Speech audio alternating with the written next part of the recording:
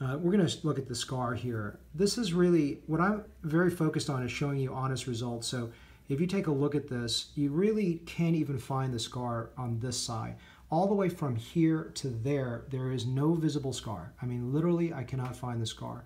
But over here, we have about 1 millimeter. And this is really looking for it, and there it is. Let me do it one more time.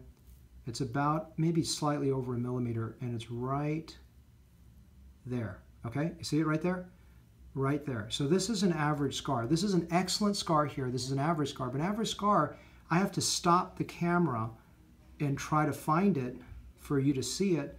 And if you blink, you'll miss it. There it is, coming into view. That's about 1 millimeter. So it's really important that people don't get frightened with scars. And I'm not here to try to show you my best results, but this is a very average outcome, about 1 millimeter, maybe 2 millimeters. But even 1 to 2 is really hard to see this.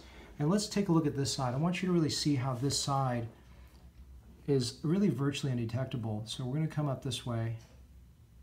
And seriously, I cannot even see where it is.